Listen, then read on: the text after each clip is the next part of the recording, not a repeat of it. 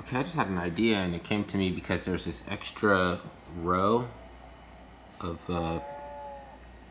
squares outside of the perimeter here that if I built ponds all the way across and connected to the river. This is a river. It looks like ocean. It could be that. If I was trying to get salt, free salt, I would go to the ocean, and then I would put salt mines all along the side, and they'll fill. Because if I put something I put over here, like there's a little bit of water, and I don't have to water them with a farmer. But if I go over here, right, like let's say I isolated one, right, I do connect to the ocean and make a slough all the way down to here, right? So he's cut off, he's isolated. If I put a farmhouse down here, and then I'll put a wheat field, and then a well, right? And then he can run like there and then back, and then put it in the silo, and then I'll have like a rancher, she'll grab it, she'll put it in a mill, she'll mill it, and then I'll put a sheep, and then the sheep will eat it. And then mind you, right, some people, once you get a model that runs and is self-sufficient, some people just to show off or something, like they just built the ocean.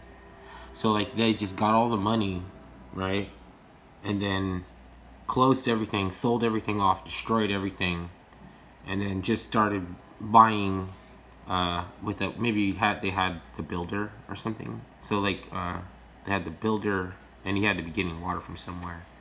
So maybe they, like, that's the thing, to solve the Rubik's Cube. For some people, they just wanted to show off how their business model was so good, right? And then you see their name. You're the guy that figured out how to make the ocean, basically. So anyway, I'm gonna try to do a line, and when it gets all the way to the top out there, right, it'll I don't know what it's gonna do. I mean, there's no this game is like, it's funny. Like, let me go to the store here and show you. Maybe if I can go to the store here, show you the what they sell, because I there's a little bit of pay to play, but for some games on NFT platforms, it's a lot more pay to play, like much more pay to play actually. It's like even strictly. This one only has a small amount of pay to play for some people because it's a social network, right? Now, alright, so the store, where's the store? Christmas tree. Share a town star with 10 friends to receive ornaments. Collect all 10 and get a season 1 elf. Oh, the store is on the app. Okay, so I'm in the app right now. How do I... Let's see, I can't... I just figured it... I figured this out. I know how to... Oh, okay, so... Okay. I just have to remember. Return to Gala. It'll stop. It'll freeze your frame on the blockchain, and so, I mean, you don't have to worry about memory or anything, unless you destroyed it. So what can people buy? A nice fountain. And this thing resets every couple days, so why would they buy a fountain?